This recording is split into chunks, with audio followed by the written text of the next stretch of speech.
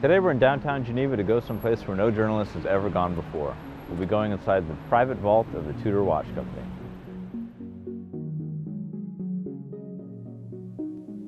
So Davide, if you could, tell us a little bit about the earliest days of Tudor. Yes, everything started in 1926 with the acquisition of the brand De Tudor by Hans Wilsdorf. And then in the following years, the first watches come, especially during the early 30s. This is, for example, well illustrated by a model we have here from 1932. It was a period of very traditional, smooth, classic styles. The brand name is written with a particular typology with a T of Tudor going over all the letters of the brand name. So after around 1932, when this watch was made, until really the post-war era, Tudor as a brand didn't really exist. It was really after the war that it became a real pillar of this family. Absolutely. It was really after the Second World War that Wilsdorf envisioned the development and the creation of a second brand name and started to produce dedicated watches under the brand name Tudor. And this is, for example, illustrated by this second watch where we can see the application of a number of patented technical development, notably the oyster case and the self-winding rotor mechanism. So this is one of the early oyster prints. So I think the next watch is really something that represents the Tudor brand well, because it's something that we still see even today.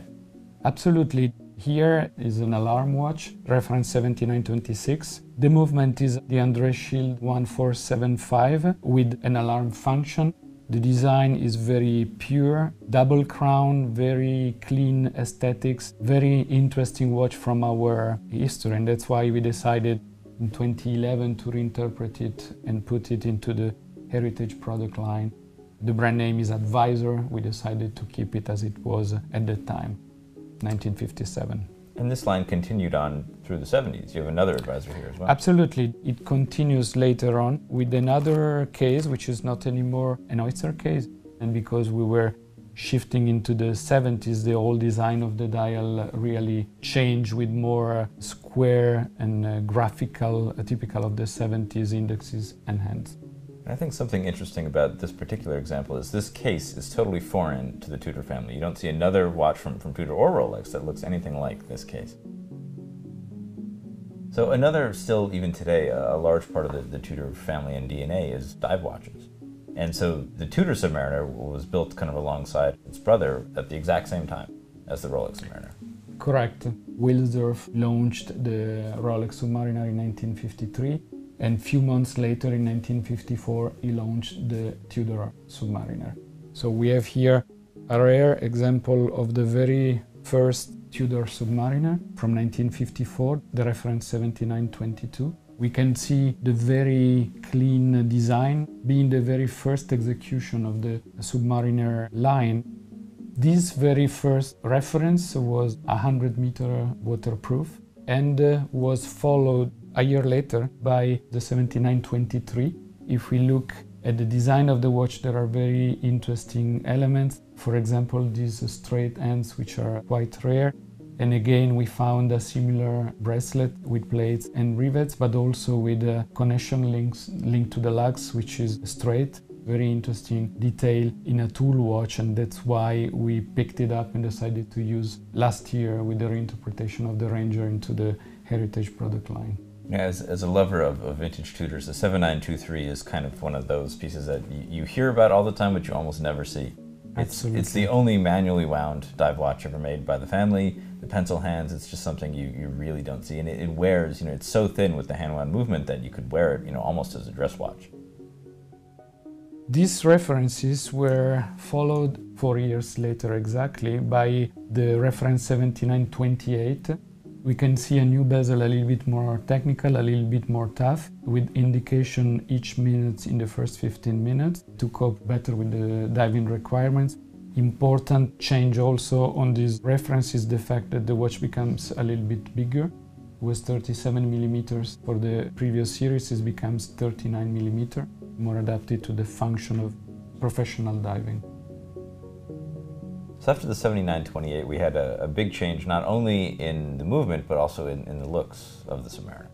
Absolutely. This is what we call the second generation of Tudor submariners. It's the end of the Flourier movement 390 and the beginning of ETA movement, in this case the ETA 2483. Following a demand of the French Navy, the Marine Nationale, Tudor developed a specific shape for the hands to distinguish the hour and the minute's hand when we were deep diving. The brand came up with this particular square shape, which is today very well known as snowflakes, and at the same time the indexes of the dial shifted also from round to square. And also the usage of different colors, not only the black one but also the blue one. And that's why last year we used a dark blue into the new Black Bay Midnight Blue. This reference 7016 was followed by the reference 7021, which is absolutely identical in most of the characteristics except the fact that it also bears a date. We can still see very well this bevel which goes along the lugs between the flank and the upper side of the lug to create a very strong design element that we have picked up again in both the Black Bay and the Heritage Chrono. This reference was followed a few years later by the reference 9401, which we see here in the black configuration. This same series of reference was also produced later on in a blue version, which is the one that was sold to the Marine Nationale Française, to the French Navy. The fact that those were actively used and exposed to salted environments created an almost infinite number of nuances of color that are called by collectors tropical effects. So how did the Marine Nationale submariners differ from the commercial watches that were sold to the public? This is very interesting because they are absolutely the same from the rack, which means that the standard production was already coping with the requirements and demand of people using it in extreme condition and in a very intense way. And then we get to the third series of diving watches, the series 79,000. So how do these watches differ from the 1970s watches? We have a different design of the dial, which is mainly brought by the usage of triangle instead of square shapes at 9 and 6, the usage of the date, and the usage of particular color, as for example for this model from the late 80s, all in burgundy, which was clearly an inspiration for us for the choice of the color of the bezel of the 2012 Black Bay burgundy. Another big tenet of Tudor would be the chronograph. And so Tudor has a long history with racing watches. Could you tell us a little bit about the history of what we have here? Everything started in 1970 with the first chronograph, which is the series of references 7000. You can see these very particular graphics, two counter, the minute counter of 45 minutes, which was quite unique, linked to the length of the races of that time. These particular colors, gray, black and orange, very linked to the spirit of the 70s. Pentagonal indexes, very unique, which are called on plates by collectors. This one is the reference 7033 and is a very particular one because this configuration has never been produced. This is the original prototype, which has been sitting in the company for the last 60 years. So the others that were produced were this particular one with a steel engraved bezel, the reference 7032. This one is in perfect condition. So this watch, as well as the prototype, have never left this building? Correct. So this will give a collector an idea of what these watches should really look like in an ideal world. Absolutely. Then this first series, the 70,000, was followed by a very well-known second one, which is called by collectors Monte Carlo, is the series 7100. You have here different configurations, started from 1971, the following year, with different color configuration, the gray and the black one, but also a gray and blue one, very Mediterranean and very unique. That's why we decided to pick it up, this particular configuration, for the Heritage Chrono Blue of 2013.